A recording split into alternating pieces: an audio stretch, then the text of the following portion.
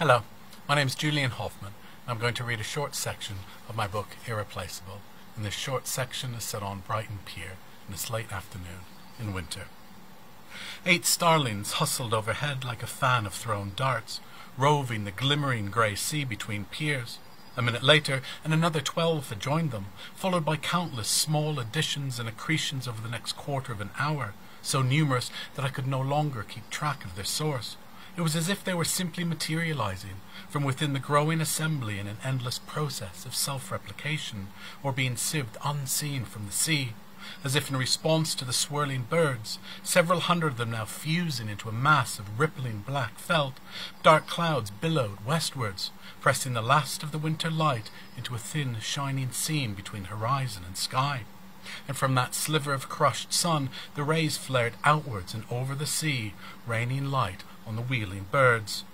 Murmuration is the word given to these grand assemblies of starlings, descended from the Latin murmur, meaning to surge, though a friend of mine offered a lexical variation. He said it sounded a bit like a compendium of murmur and admiration, which seemed about right to me, and I suspect to the many others gathered that evening. Not merely the ones who'd arrived especially for this regular winter event, but for those unknowing visitors pulled in by the sheer, unexpected magic of it all. For the murmuration was difficult to ignore.